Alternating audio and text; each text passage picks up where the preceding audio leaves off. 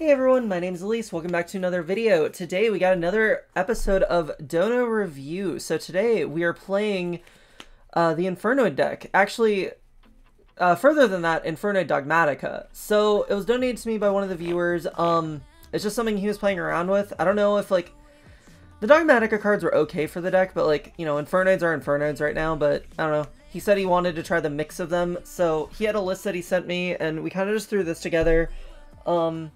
So yeah, I guess we can just quick show the list right now and I can get into this deck more and how the tournament went. Well, I guess I'll just go into the tournament first, but, so the locals I played in today, is 4-round locals. I went 2-2, unfortunately. One of my losses was due to time. If I had, like, 30 more seconds, I was literally about to kill him, and, yeah, I would have just had the match from there, but unfortunately, I couldn't get there. It was because my lovely girlfriend who gave me all these cards to use except for the tiaras, which shout out to Ethan, the best one of the best sponsors ever, got these for me because I was struggling to get these for like 2 weeks, so I had to keep pushing back playing this deck on stream and stuff, so it was really annoying, but it is what it is.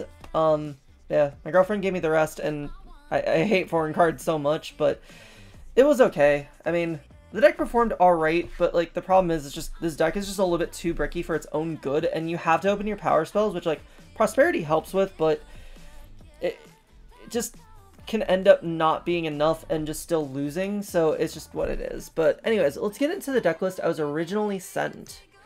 So right off the bat, my problem with it is it's over 40 cards. So also to preface this list was sent to me before the new ban list kicked in. So this is an old format deck. So when I first made the deck, I translated it to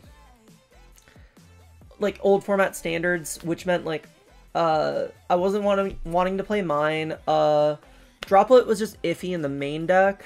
And then let's see, because that's 5 cards taken out. So that, I mean, yeah, that was like the basic things I did. I don't think I actually did that much more. I think I had to like fine tune the side deck, and then the extra deck I think I kept relatively the same, but like I don't know. I also didn't know much about Infernoid numbers. I asked the girlfriend, and she was like, this looks relatively fine. She's kind of disappointed in lack of, like, reasoning in Monster Gate, but there's no way to properly fit in all those cards and, like, put in the Dogmatika cards, too. So it's like, you kind of had to pick and choose, and you were losing too much other engine pieces not being able to play, like, those cards. So, like, it just, it was a trade-off we had to take.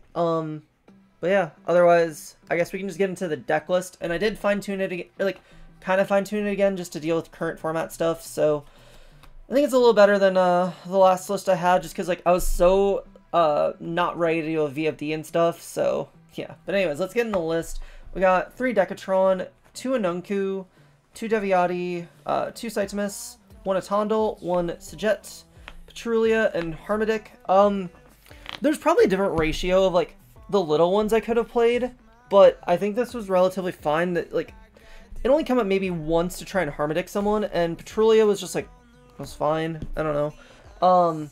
They just don't come up that much. They're just around for names. I kind of wish in some instances I had a little bit more names, but I think you have to slim it down as much as possible for consistency's sake. So it is perfectly fine. I don't know. I don't think there's anything else major about this lineup. And then, oh yeah, I know one of the big changes I think I did, right? Yeah, okay. So one of the big changes I did is I played, I completely forgot if I actually changed that or not. I did 1 Ecclesia and 1 Fleur, because he was playing the Punishment, which Punishment's fine, but especially with Titaniclad in the extra deck, if we're going to be summoning Tiara anyways, we have easy ways to go into the Fleur. So I felt like the Fleur was going to be a really nice addition for the deck, and it actually did come up a few times. Like, sometimes it was annoying with, like, the level modulation needed for Infernoids, but it was actually really easy to play around, and it still was, like, really good for the deck, and, like, it gave another extra layer of, like, protection and just being able to, like, live through, like, later turns and stuff. So I think this card was like a really good addition, and like 2 Ecclesia is just not necessary, so I was okay with that. And then for hand traps, so 3 Ash and 3 Gamma. I didn't play the Droplet in the main deck. There's just no room. Just for this deck, like Gamma is just really impactful. Ash is just good generic, so I just felt like those would be the best choices to go with. And, you know, you can't really fit more than 6, so that's perfectly fine. And then 3 Imagination, or 3 Vanishment and 3 Imagination foreign cards. My bad. But yeah, that's pretty standard.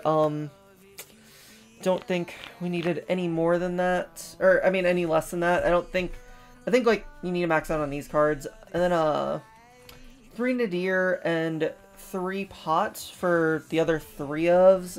I should also mention this deck was meant to go second, so, but it's an Infernoid deck, obviously. And then only played 2 Field Spell and 1 Terraforming, and I guess the one 1-for-1. So the reason why I didn't just go 3 Field Spell and just didn't play Mine, I just still don't think Mine is that great. I think every deck has some way to inherently out Mine. I think there's just like too many things where if you don't absolutely need Mine, which I don't think this deck absolutely needs Mine. I think like just playing this is fine, and just like the 2-in-1, I think, you know, it made this turn into like an upstart. So I don't know. I think it was relatively fine realistically. Probably could have just played 3, but like deck thinning.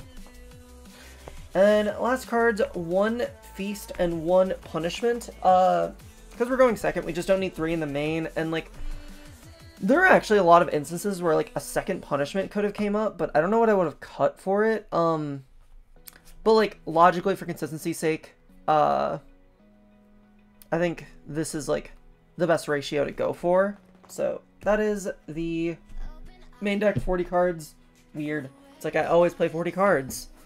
But then for extra deck, 2 Tierra, 3 Natis, and 1 Titaniclad. So you don't need 3 Tierra because, like, you don't normally go through 3. You usually only go through 1, and they can just banish off Prosperity, so it's fine.